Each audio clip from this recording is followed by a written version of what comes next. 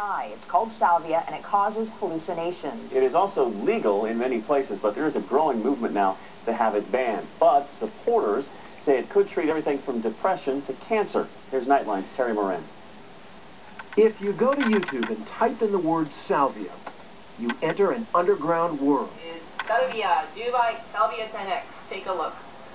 What you're seeing here is a new drug experience more and more young people are trying and sharing on the internet. It's called Salvia Divinorum, Magic Mint, Sally D. It packs a powerful hallucinogenic punch unlike anything else out there. And it's perfectly legal almost everywhere in this country. But at higher doses, it produces a visionary state where you basically go into a waking dream. It's very similar to dreaming, like sleep dreaming, except that you're awake. Yeah, okay. All these videos are posted by people who claim they show people who are smoking salvia. They take a hit, and within a minute seem to get slammed by an intense psychological experience. They go limp, they lose coordination, they start to laugh uncontrollably, or call out incoherently, or cry, or just sit there stunned. After just a few minutes, the trip ends. The kids are back. I like to think that the trip's over now. The experience is usually not pleasurable. It's usually kind of frightening and disorientating, and It's scary. it can be scary. I mean, some people are able to handle it better than others. That's Daniel Siebert, one of the world's pharmacological experts on salvia. He's researched it, used it, and sold it over the internet for years. And is this something that you would sell, then? Yeah. I'm going into the world. But is it safe?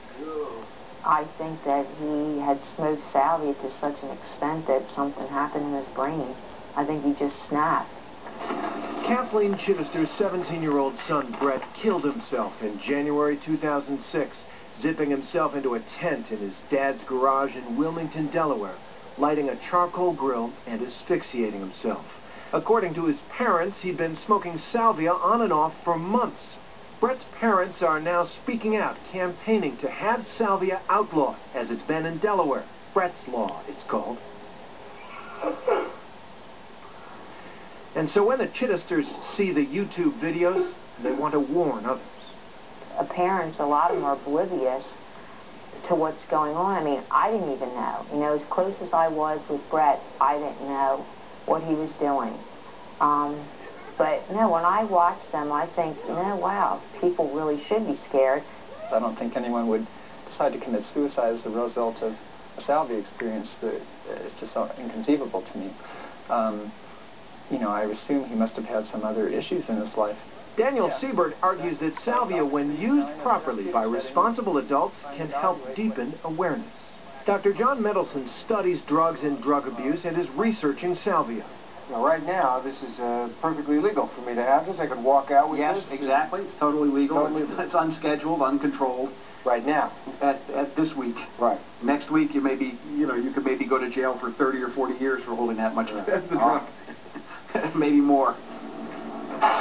What Mendelsohn and other researchers have found is that Salvia divinorum is a rare substance that acts on a very specific part of the human brain, the kappa opioid receptor. That means drug companies could develop medicines to treat some mental illnesses or cocaine addiction or even more.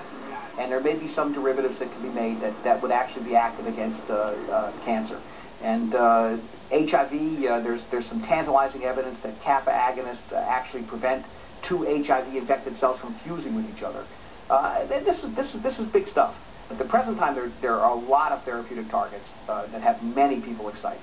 And it's worth exploring. There's no question it's worth exploring. I think that, you know, you're seeing a lot of investment in that in the basic science world. But all that investment, all that promise, could vanish overnight if the federal government criminalizes the sale or possession of salvia, as the Drug Enforcement Agency is considering doing right now. I think it would scare away development and could inhibit it. But what about all those young people tripping on salvia? Should the government try to stop this? If it has benefits to people, then we're all for that.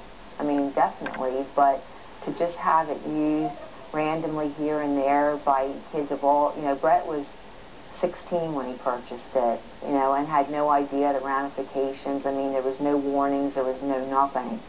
And to have it out there and readily available to kids of that age or even younger,